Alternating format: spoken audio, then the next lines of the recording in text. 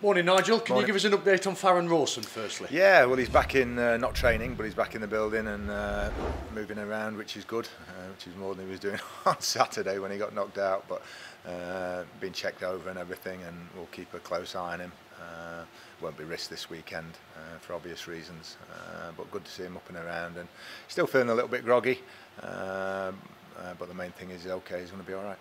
Have you spoken to him? I take it he can't remember the incident. No, he can't. He just remembers the ball going over his head, and that's about it after that. And then, waking up a few minutes later and then going to hospital. So, which is, I think, pretty normal in those circumstances. Just a final word on that and the care that was provided by Salford City and Salford Royal Hospital.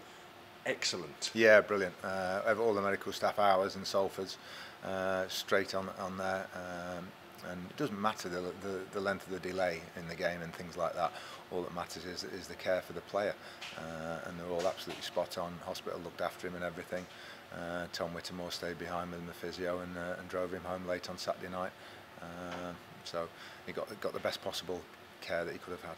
Because that could have been more serious than it eventually has turned out, couldn't it? Because it looked in real time like he was knocked out before he hit the deck, and he could have landed so much more awkwardly. Yeah, well, I think that's the thing he didn't see. Obviously, Jamie should have shouted, but he didn't see him. And so the collision is one, where your body's not prepared for it. And as I say, by the time he hit the floor, he was out. So we're all just thankful that he's all right. Yesterday, it was announced that Staig's longest-serving player, currently Mel Benning, will leave the club at the end of the season. How did that come about, that decision mutually for Mal to depart at the end of the campaign? Yeah, well, I had a chat with Mal last week and just sort of said, what are your thoughts? And we were sort of edging towards obviously not offering him anything for next season. And he said, I think I need a fresh challenge. So I think it's in everybody's best interest that after 6 years he moves on and gets himself another club, but he goes with everybody's best wishes here and thanks, and we're very much aware of what a great servant he's been over those 6 years. And you lose a good, solid, dependable player, but we have to move on and make way for players coming in. And just for clarity, Nigel, and confirmation, I take it therefore that he will miss the last 2 games to avoid potential injury. Yeah, and that was why once we were safe, there's no point in him, being included. The last thing, even in training, is we want to twist a knee or something like that, which jeopardises any potential contract that he could get for next season and beyond. So I think he deserves that, and out of respect to him, we certainly won't be involving him. Elsewhere, the versatile James Perch has signed an extended contract today. Yeah, it's always nice to get the youngsters tied up and for next season. So we're thrilled that Perch is staying. I think he's been outstanding in the last few months, whether he's been right back, centre half, did a bit of left back on Saturday. He's one of those characters on and off the pitch that is just brilliant to have around. So. And he wants to stay, and he wants to be part of what we're trying to do next season. So I think he's as important as anybody. All the contracts we've done and some of the younger players, I think that's as important a one as any for next season. Where do you see James Perch's best position? Don't know, honestly. You just know that when you put him on the pitch, wherever you put him, he's going to perform to a certain level, and that's enough for us. The position's irrelevant. Off the field, he carries himself very well indeed. You can tell that he's been at higher clubs, bigger clubs, because he seems to bring that experience with him here on a sort of day-to-day basis. He's a great example of how to be a professional footballer for all the younger players at the club. And we talk about the importance of senior players and so on. It's not just senior players, it's good senior players, and we've put Stephen Quinn into that bracket and Jake Wright as well. There's a reason they've played at the highest level, and that's apparent when you see them on a daily basis. What does he offer you on a match day in the dressing room and in midweek therefore? He offers us a level of competitiveness similar to Stephen Quinn, where it hasn't dwindled despite them now being 34, 35. That edge and that will to win is still there, as strong as I think it was when we were 18. Probably even a bit stronger, because when you get to that age, you're not going to be playing for the next 5 years. And you think, right, this could be my last season or whatever. And every single game you want to win, every single training session you want to win the 8-a-sides, and you want to compete. And that's there absolutely in abundance with Perchy and the other seniors. Yeah, you mentioned, obviously, we speak about James Perch, but also touch upon Stephen Quinn.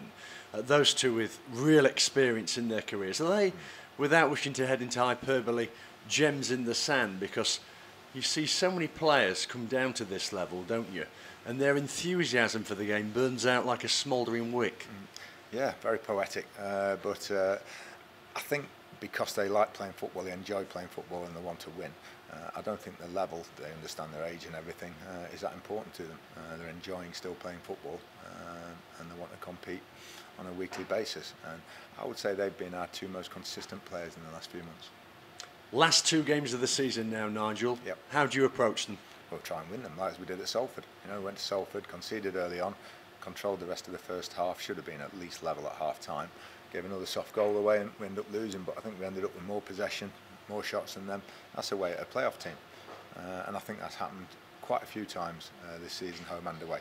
So we approach Oldham the same. I have to be a bit careful with Oldham because they're as expansive and as attacking minded and threatening as you'll get in the league. Most top goal scorers I think in the league. They've also conceded the same amount. And we know from our game just a few months ago, the 3-2, what an open game it can be. I think the last few games of the season we saw some of the results last night, 3-3s, 2-2s and everything throughout the leagues, you know. I think everybody, we're both safe, I think everybody can relax and play.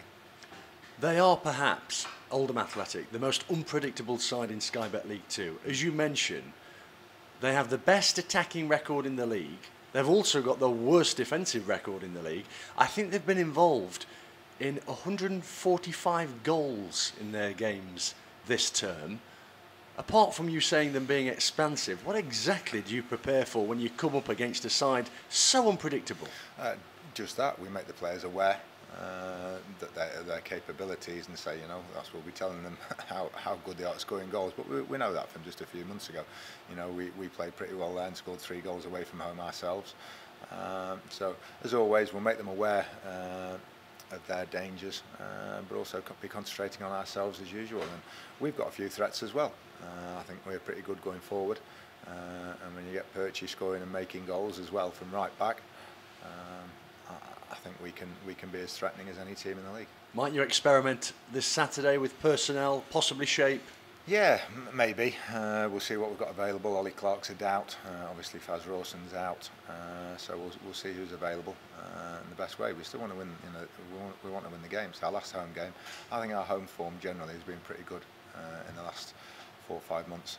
We haven't had our rewards, I don't think, in terms of points that our performances deserve. So we'd like to go out. Let's go out with a win and finish the season with 3 points at home. Yeah, how much emphasis do you put on that heading into next season, that you win this Saturday at home?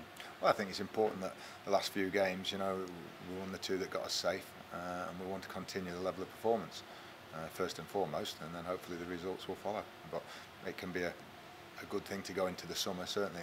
And also, I want the supporters to watch our home form, which is, we say has been good and I think entertaining, and say, I want to come and watch that in person next season.